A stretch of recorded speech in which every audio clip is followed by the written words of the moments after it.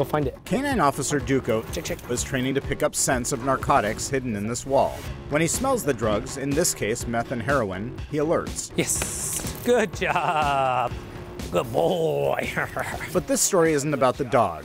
I'm Garrett. It's about an eagle. I'm working towards the highest rank in Boy Scouts, which is the Eagle Scout rank. I am very proud of him.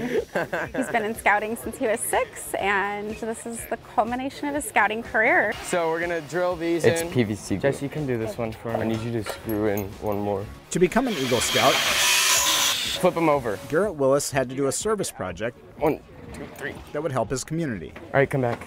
And that brings us back to the training wall.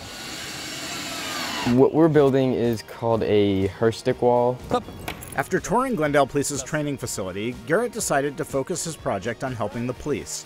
So he recruited some of his troop and their parents and started building the training wall. I wanted to help the community out, help the police department. I want to be a cop when I'm older. I want them to be able to get these drugs off the streets, make it a better place. We train new dogs all the time, so as the dogs start getting older, we come in and we have to train new dogs from what we call green dogs, and we start all over again. So this wall won't be just for the dogs that you have here. You'll see this wall being used for years to come for the future generations of dogs that are going to be helping us out on the street.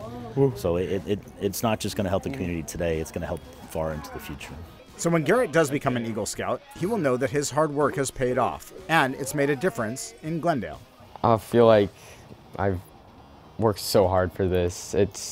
I'll feel so accomplished, so proud of myself. The police couldn't agree more. Certificate of appreciation presented to Garrett Willis in gratitude and sincere appreciation for your support of the Glendale Police Department K-9 unit and your outstanding support of the Glendale Police Department. Presented this 27th day of October 2021 by the men and women of the Glendale Police Department. Thank you, thank you, thank you very much. We appreciate everything that you did for us. Of course.